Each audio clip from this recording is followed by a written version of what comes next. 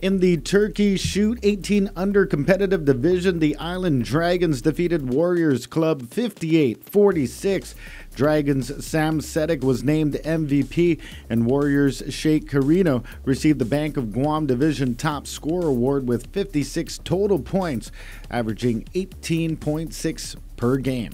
In the Turkey Blast 25 and under competitive division, the Tamuning Typhoons defeated the Inarahan Hawks 74-61. Typhoons' Joe Blas was named MVP and received the Bank of Guam Division Top Scorer Award with 96 total points, averaging 24 per game.